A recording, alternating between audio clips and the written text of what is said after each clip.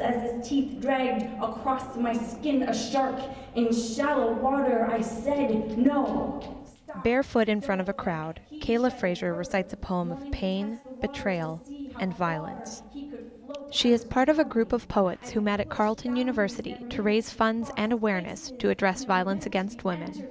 I think talking about it more is definitely one way to get started. Because when it comes taboo and we just sit on these things, like no change can be affected.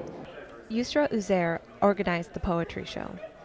She hopes the poetry will help uncover problems veiled in shame.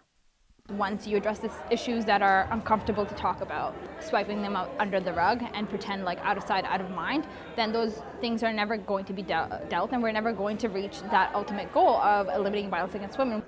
But despite decades of work to combat gender-based violence, research shows little has changed. In 2011, 76 of 89 spousal homicides were committed against women. In 2010 alone, the number of women killed by a partner increased by 19%. And although an estimated 500,000 Canadian women experience sexual assault every year, only 10% are reported to police. Holly Johnson is a professor of criminology at the University of Ottawa. She says gender-based violence is still as much a problem today as it was 30 years ago. I just feel frustration because I've been working in this field since the 1980s, and we're repeating the same messages.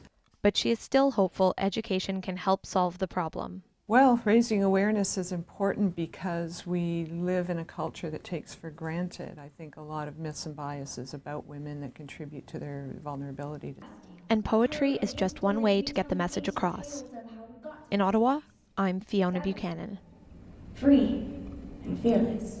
Blessings, thank you.